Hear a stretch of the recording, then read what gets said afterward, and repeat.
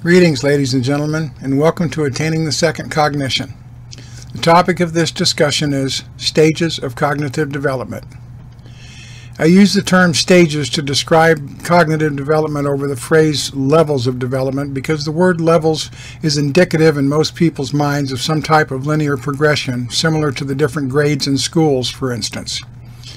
I address the concept of spherical thinking in my video of the same title. One must approach their cognitive advancement by learning to think spherical and break the habits of linear thinking. When you realize that the move for cognitive advancement happens on many fronts at the same time as you go through this process, then you can also understand why I use the word stages to describe your growth process instead of levels. Through the control of the Beall virus, we have all learned to compartmentalize things into certain categories in our minds. This process of compartmentalization leads us to the false assumption that things are unrelated and separate, when very often they are sublimely interrelated but not necessarily connected. Much of this compartmentalization that we do in our minds is based on our first cognition programming, and we don't even realize that we are programmed to think and compartmentalize things this way. Most of us are unaware that we even compartmentalize and separate things this way in our minds. We simply do it without giving it any thought whatsoever. This habit of compartmentalizing is a major factor in developing our personal cognitive filtering system. The filters we have in place serve to sort, categorize, then compartmentalize what we think we know into our own personal mental filing systems. In a system of dualistic thinking, we judge things as good or bad based on our personal filtering system. We judge things to be one way or the other, then compartmentalize these things into separate cognitive file folders. Due to our individual programming, what is considered good or bad is not always the same from one person to the next, yet every individual uses their own filtering system to make snap judgments on situations they encounter in life, and then compartmentalize these judgments into their predetermined mental file folders. Each of our individual programming filters is dependent on how we were raised, the life situations we encounter, and the cultural milieu in which we were raised. These programming filters are founded on beliefs that were plugged into us, most of the time by others, and not by any actions of our own cognitive decision-making. We embrace these beliefs because either we were programmed with them at a young age, or because others within our circles of association or cultures believe these things to be true en masse. I'm taking the time to explain all this so you can be aware of how your own cognitive filters work, as well as how the programs that create these filters get embedded into the consciousness of the Beall ego.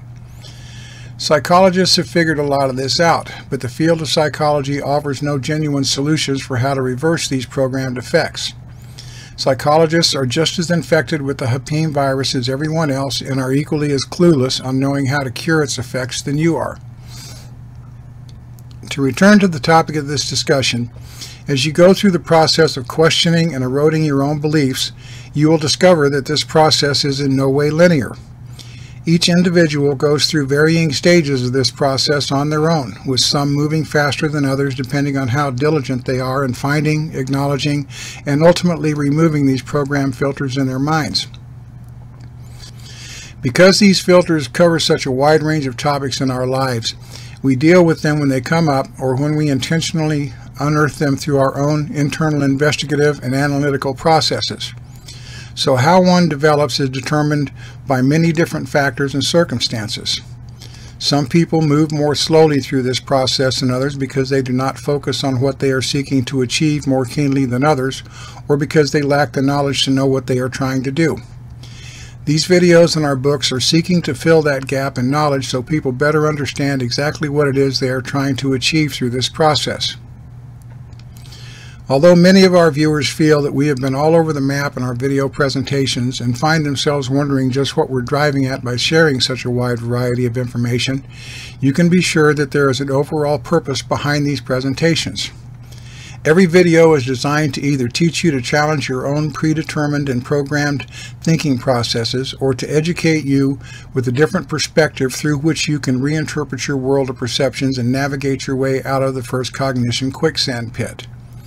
Everything we have shared that pissed you off indicates one of your personal work areas based on your own compartmentalized thinking and embraced beliefs.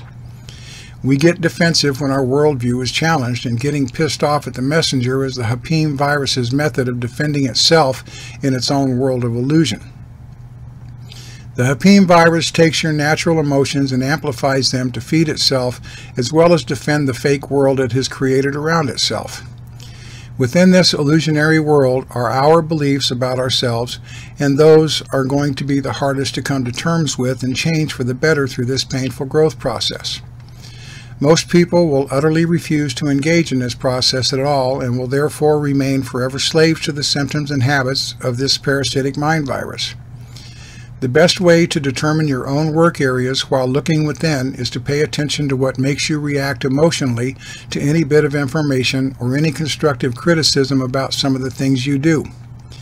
Being defensive and over-emotional is a sure sign of an area you need to analyze more deeply to find the root program that makes you react defensively in such a manner. Depending on how much one applies themselves to these ideas is going to determine their stage of development at any given time. There are times when the blinders come off our eyes faster than at other times. What each of you must realize is that we can only take so much destruction of our illusionary world at any given time.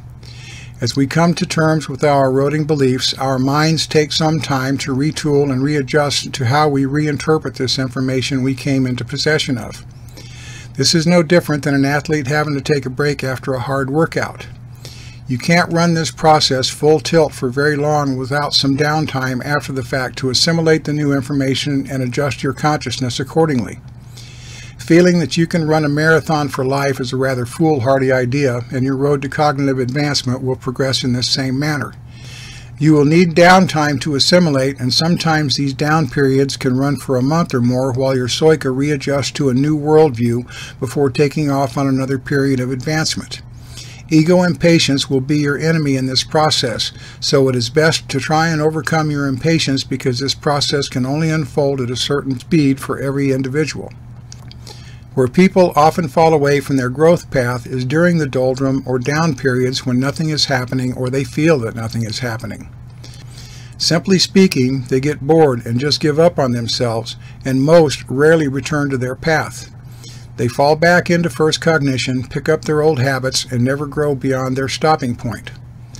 This is why I did the video, Maintaining the Focus to Advance. If one can't develop the focus to stay with this process, especially during the slow times or when it gets hard, they will fail in the end.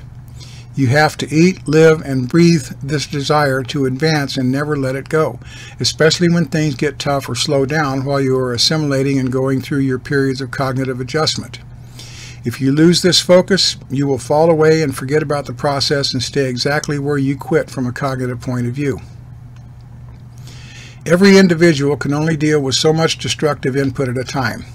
Some can erode beliefs more easily than others, so speed is not the issue on the road to the second cognition as much as maintaining your focus and the determination to stay with the process without giving up on yourself. It is very easy to feel defeated and throw in the towel, especially living in an instant gratification culture that expects immediate results from everything. I ask that you be aware of this part of your personal programming, particularly if you live in the West, for this is a major contributor to impatience, and this type of impatience is an enemy of which you need to be aware. Regardless of what stage of development you may be at on this path to higher Soika functioning, you are exactly where you need to be at this time. There is no better or worse. The only thing that matters is you are doing the work at all. If you throw at the work part-time in a lackadaisical manner, then don't expect any more reward than what you put into it through your own efforts. If you go at this half-assed, you are only going to get half-assed results, and you have no right to bitch because you're not moving yourself forward. Admittedly, we all feel frustration on this path because we all have ideas about what we think this process is going to provide us. Every one of these expectations will leave you wanting in the end, for first cognition expectations cannot remotely comprehend what the second cognition provides.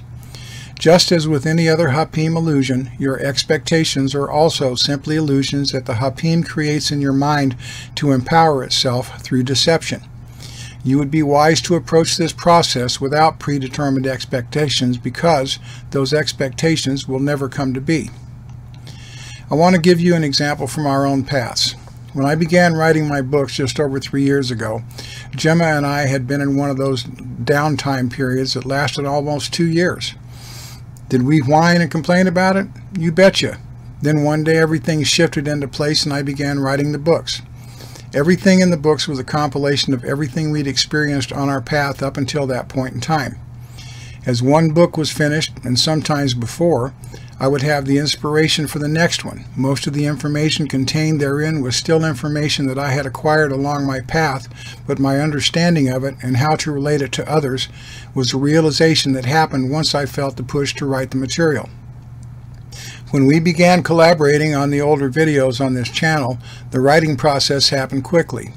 I wrote most of the scripts for our older videos as fast as 3 or 4 a week for months, and the collaborations were added, and then it took time to record the videos to present. Some of the videos were pushes prompted in the middle of this time, so some scripts were done sooner than others, but a majority of them were written months in advance of when they were presented. A lot of people have commented that although our older material was great, they are loving the new direction that we are taking with our channel here, with the new material being more in-depth. We didn't utilize any of the downtime to write during our hiatus until we started producing videos over on our channel. We only made the decision to write scripts again a few weeks ago, and as you can see, we produced 11 videos so far, and we have other scripts written or being written as we speak. Gemma said that she got a push at the end of last year to begin recording her own scripts, but every time she sat down to write, nothing would happen. When she wasn't sitting at her computer, she would have all these thoughts and ideas come to her that she thought would be great information to share with others. But as soon as she would sit down to write, the words just wouldn't come. As you notice now, she's not having any difficulties writing. The assimilation time is far more important from our experience than the information collection stage, because the assimilation stage is where the information coalesces in your mind and the understanding and realizations begin to happen. The information we are sharing now may seem more detailed and better than what was in our past videos, but if you review the past videos we reference in our material now to tie them together, you will see that they aren't offering new information. We are offering expanded information from what we've already presented, and the expansion shows you our own development along our path from our assimilation downtime. As you move yourself through your stages on your own path, revisiting the material is where you will know how much you've expanded your own awareness, because it will probably make more sense now than it did when you originally visited the material. Although our methods in presenting the wide variety of subject matter that we have may seem haphazard to you, there is a purpose behind it all. Before we can start to step out of the first cognition illusion, it is helpful to find material that rattles the rigid bars of first cognition perceptions. An individual needs to be shook up by realizations or revelations and ideas they have not encountered before in order to loosen the stranglehold the virus and its habits have on our minds. Each of these videos we created is designed to either shake that illusionary world to its core, or to provide explanations on how to fix it once the stranglehold starts to loosen on your consciousness. So, we are presenting a multi-pronged approach to your development, whereby we are loosening the foundations of what you thought reality was, as well as providing tools for understanding that should guide you through the cognitive dissonance that comes about as a result of the illusions being destroyed. Again, this is part of the learning spherical thinking. Every ego thinks that they can handle the truth, that you can tell them anything and they are ready to run with a ball. I have personally heard this from so many people I have worked with in the past, only to see most of them cower in the face of the truth revealed. Regardless of what your ego may tell you, you are not remotely ready for all this information in one shot. No one is. I wasn't, and neither are you. To think such things is only ego bravado. The human psyche, under control of the Hapim virus, can fracture and break when too much information is presented to shatter its perceptual world completely. No one operating an ego is as ready for this as their Hapim ego may have convinced them that they are. There are no exceptions to this rule, and no, I don't make the rules, but it is how this process functions. Each of us can only deal with the destruction of so many cognitive illusions and still keep our mental equilibrium. It is not only an impossibility to know everything at once, but to expect to do so is a foolhardy endeavor at best, and only a Hapim ego can inflate itself to believe such a thing is possible. Yet it is the ego itself that will crumble, sometimes into insanity, if its world of illusions were to disappear in an instant. We have left the comment sections open on these new videos to invite questions where those interested may feel they need clarification of the ideas we present.